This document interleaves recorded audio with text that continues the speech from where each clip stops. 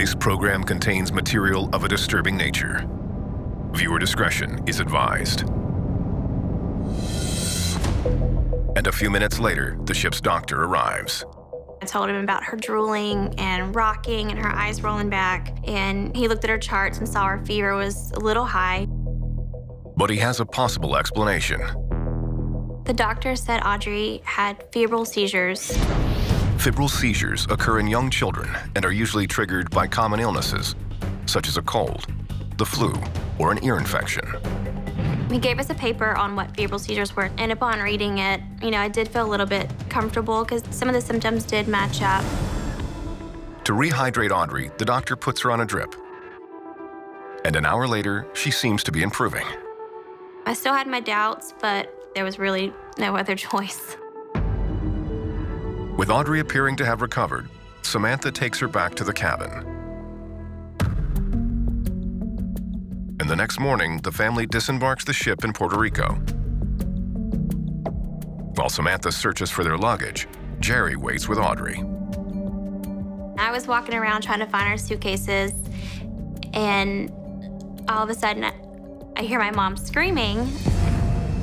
I looked over, and Audrey was projectile vomiting.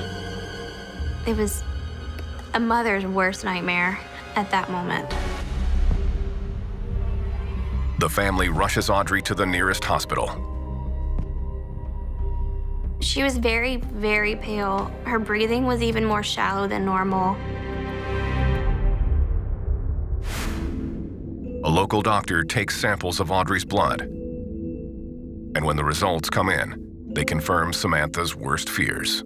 He told us that her kidney function was down and her liver took a pretty big blow. Acute liver and kidney failure in children can be a sign of intoxication. And the doctor suspects that there could be something toxic in Audrey's digestive system that is causing her to deteriorate. So he decided to give her an enema to see if it could help her go to the bathroom. And a half hour later, Audrey has a bowel movement. When I took her diaper off, it was this thick, tarry, jet black stool and this terrible, terrible smell. And we started looking and we noticed a little red, shiny particle in there. The doctor confirms Audrey has ingested a foreign body, but he's unsure if that's what's making her sick. So he takes it for further testing. And a short time later, he comes back with dire news. The doctor said Audrey had Abrin Toxin poisoning. I have been a nurse for 21 years, but I had never heard of that poison at all. Abrin is one of the deadliest organic toxins known to man. Throughout Audrey's body, the Abrin poison slowly suffocates her cells, preventing them from making vital proteins. As Audrey's cells die, her body starts to shut down, triggering her fever, vomiting, and seizures. I don't even know the feelings that I had other than just absolute terror. It was very hard to hear that your child was poisoned. Abrin has no known antidote. Within as little as 36 hours, just a trace amount of the toxin can shut down vital organs, including the liver, the spleen, and the kidneys. And depending on the dose, it can result in death. With no cure available, the doctor explains to Samantha what the next few hours will look like. The doctor told us he was going to give her some medicine to take her pain away and just keep her comfortable. Oh.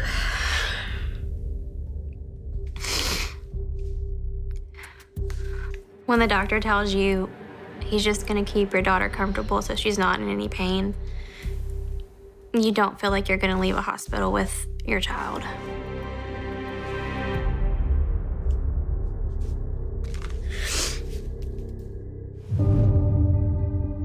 The pain that my daughter was going through, it was out of my control. I'm sorry.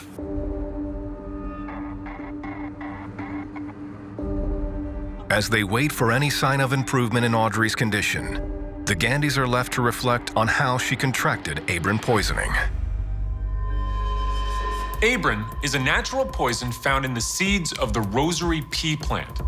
Now, the seeds are red with a black spot covering one end, and because they're brightly colored, in some cultures they're used to make jewelry. The seed's harmful toxin is encased by a hard outer shell, so ingested whole, they might give you a bit of a stomachache. But if a seed's casing is compromised, that allows the toxin to enter your digestive system, and that has far worse consequences.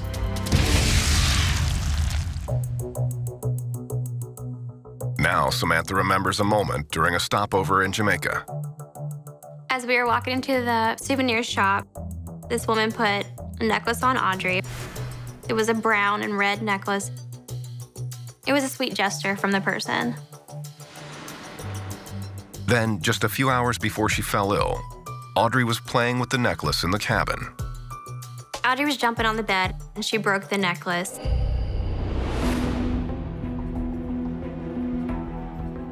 She must have put the bead in her mouth and swallowed it. And because the seed Audrey swallowed had a hole drilled through it to make the necklace, the deadly toxin from within the seed seeped out of the hole and into her system.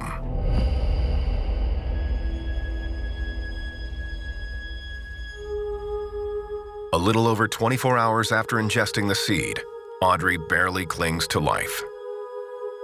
Having to wait for hours to see if she was getting worse or getting better was just horrible. We were praying that God would just put his healing hands on her and help her through this. For the next 10 hours, the family holds vigil. Then, Samantha notices something incredible. I was rubbing her feet, and I looked down at her, and she opened her eyes. And she spoke the first beautiful words I've heard in a long time. She said, "Mommy, I'm hungry." My Audrey was back. That's probably the happiest time in my life is when we saw the light coming back on in Audrey. I started crying at that moment that she was gonna be okay.